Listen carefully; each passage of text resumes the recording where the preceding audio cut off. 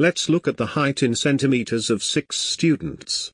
The original day to x is 150, 172, 169, 183, 155 and 179. These numbers are large and it is hard to calculate the mean and variance. So we reduce each value by 150. This is called coding. Day 2 after coding is y, and they are 0, 22, 19, 33, 5 and 29. We know y is x minus 150. Let's put all values on the axis. We see that coding shifts all values to the left by a certain distance. However, the distance between each number is not changed. If you connect corresponding x and y values, you can see that all these lines are parallel.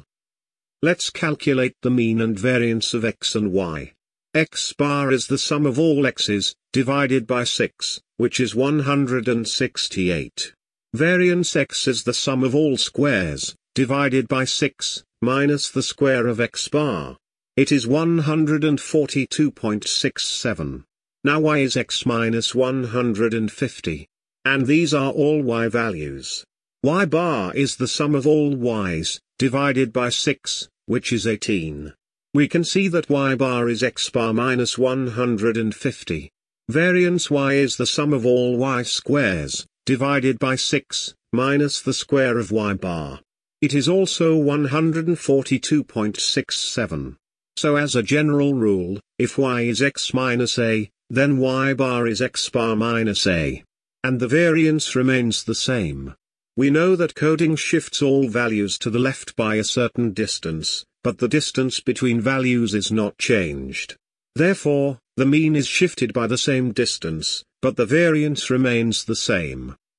When solving coding problems, remember to introduce y, and keep with the two facts. Now let's look at an example. The heights, x centimeter, of a group of 82 children are summarized as follows.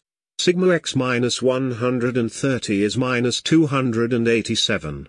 Standard deviation of x is 6.9. First, find the mean height. We know n is 82. We introduce y and let y equal x minus 130. Then we know sigma y is minus 287, and the standard deviation of y is also 6.9. Using the first fact, we know y bar is x bar minus 130. Y bar is sigma y over n, which is minus 287 over 82. This is minus 3.5.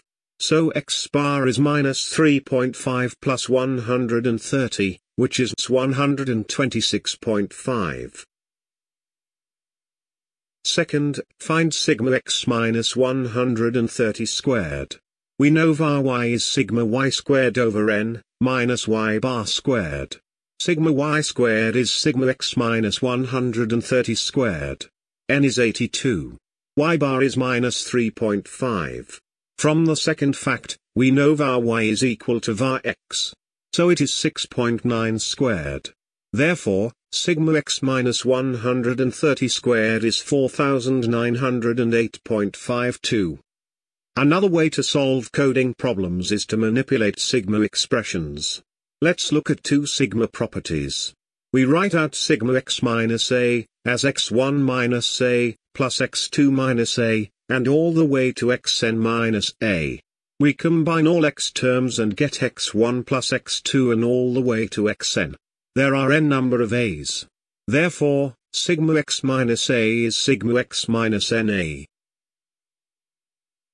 Sigma x minus a squared is x1 minus a squared, plus x2 minus a squared, all the way to xn minus a squared.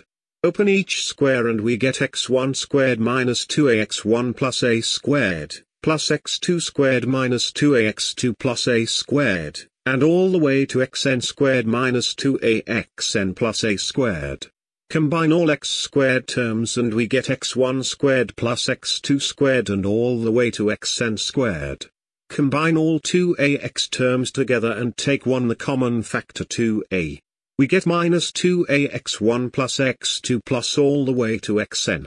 and there are n number of a squared. Therefore sigma x minus a squared is sigma x squared minus 2a sigma x plus n a squared. These are the two sigma properties. Using the two sigma properties, let's solve the same problem again.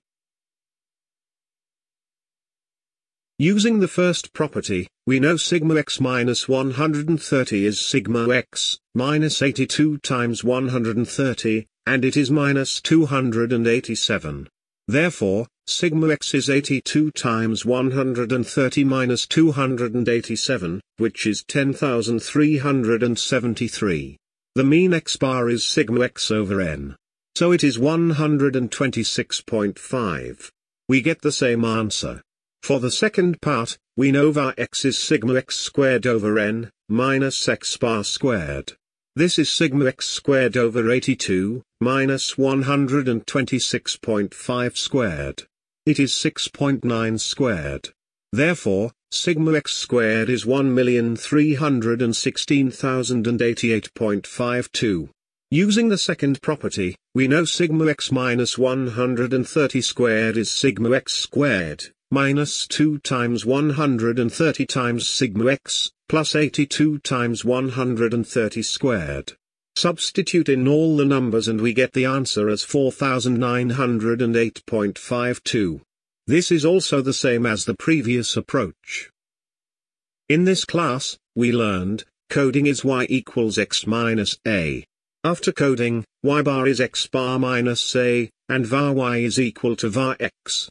When solving coding problems, introduce y and let y equal x minus a. Then stick with the two above facts. You can also manipulate sigma expression using these two properties.